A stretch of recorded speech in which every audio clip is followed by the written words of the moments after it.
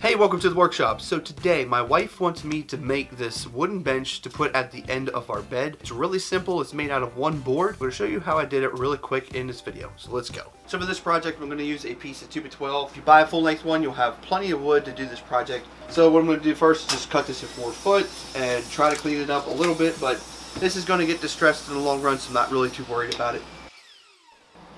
So then for the two legs, we're going to cut them both 16 inches. You can use a handsaw. However, since I got power tools, I'm going to use the power tool. So now we're going to measure in 4 inches from one end and then 5.5 from the other end. We're going to repeat that on both sides. Okay, so the marks that we just made are going to be where these legs are going to sit. They're going to go right on top of each one. And so to make this easier, I'm going to put wood glue on both of these and allow them to settle up a little bit. And I'm going to clamp it so they're nice and square. Make sure they are square when you put them on. The glue is just going to help us later in the process when we go to put the dowels in the screws. And we'll keep moving around and giving us issues.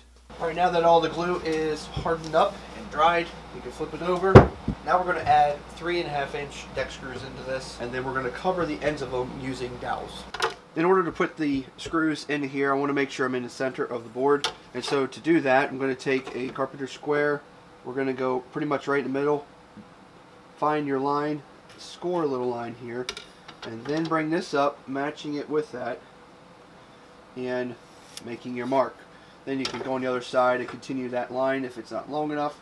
So for the screw holes, we've got our line here. So we're going to come in 2 inches from the end and then 4.25. We're going to repeat that on both sides, and that will end up with 4 holes that are roughly looking to be evenly spaced from each other. So before we drill the 4 holes with our 1/8 inch drill bit, we're going to want to do a countersink. And what I would use is a brad tip drill bit.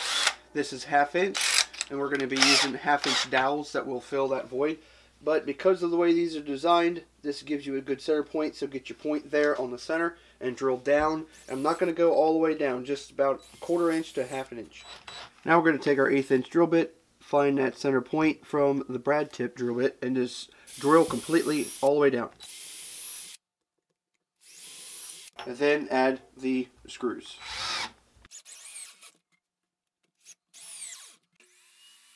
Then we're going to put glue in the hole, glue around the bottom edge of the dowel, put it on the hole, oops, and take a mallet and jam it down in there. A little bit of it will be sticking out. We'll take care of that later. Just going to repeat the same on all of them. Alright, once the glue is dry, I'm just going to take a flush trimmed saw and cut the ends off down to the board as close as I can. Alright, so what I got to do now, which is not a step that you're going to have to do, I've got this old stain on here I don't want, so I'm going to take a hand sander and get it all off. But in the process, I do want to get this as smooth as I possibly can, because if you think about it, an old piece of wood is going to be smooth. It's not going to be rough and beat up to a point where it's not easy to touch. So I'm going to make this smooth. I'm going to start with 60 grit, then I'm going to go to a different sander and go up to 100 grit and just try to make it as smooth as I can. Okay, so at this point I'm going to start distressing this and make it look like a really old plank, but I'm going to cover that in a separate video just because I want to go a little bit more in depth on the process I'm doing. So we're going to have a little bit of some montage of showing you what I'm actually doing.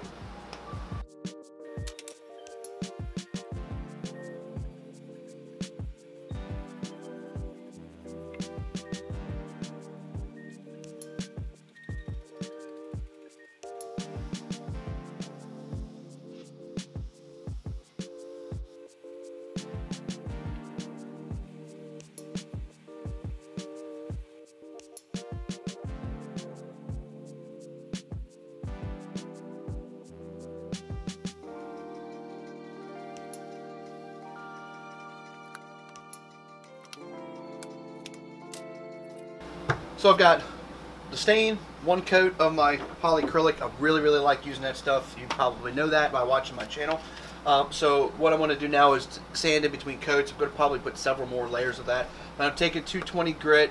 I'm not going to do it just by hand. It's going to take a little block of wood, and what I like to do is just kind of wrap it and fold it in on around itself.